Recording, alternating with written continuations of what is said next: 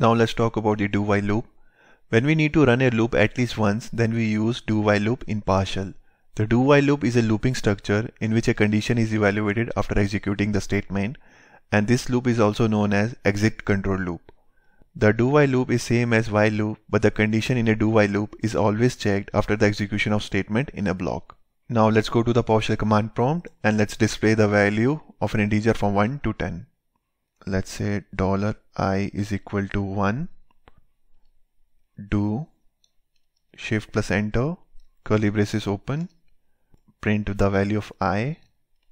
Let's increment the I using postface increment operator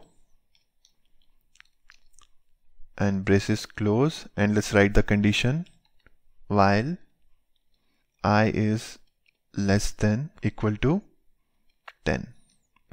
And as soon as I will hit enter, it will print the values from 1 to 10. So let's confirm.